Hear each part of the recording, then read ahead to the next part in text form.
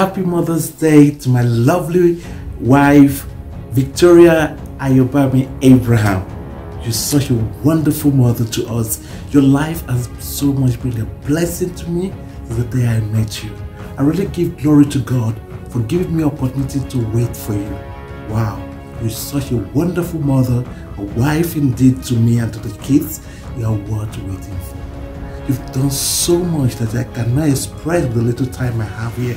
But I want to say to you, I love you, and kids loves you too. You're such a wonderful woman. You're blessed. You've been a blessing to my life and people around the world. Keep it up, love. You are the best. We love you. God bless you. Amen.